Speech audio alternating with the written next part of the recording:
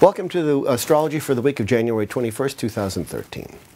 As the Sun and Mercury move through Aquarius, the connection to Jupiter in Gemini becomes important simply because it combines the like energy of fellow air signs. Aquarius and Gemini operate within the cerebral realm and raise the conversation to all things intellectual. This is a real conversation about brains, literally.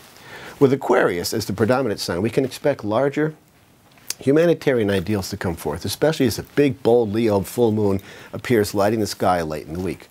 Responsibility and duty remain important global themes, as Saturn holds our deeds and goals to the highest point, while in the deeply intense sign of Scorpio. Scorpio is about intensity, and this is serious.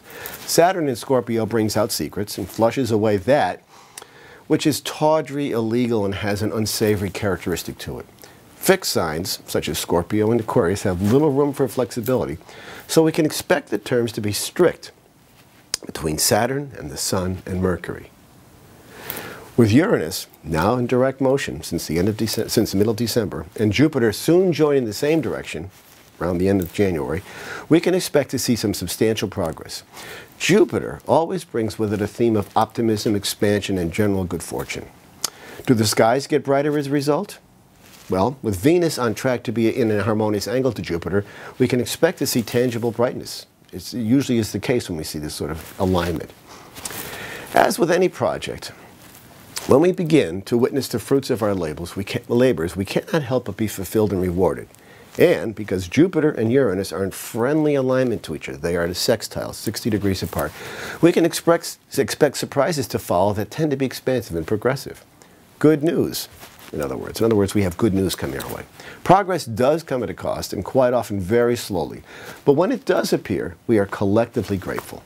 Always simply seems to be the case. True astrology comes from accuracy, birth date, birthplace, birth time. You know the routine.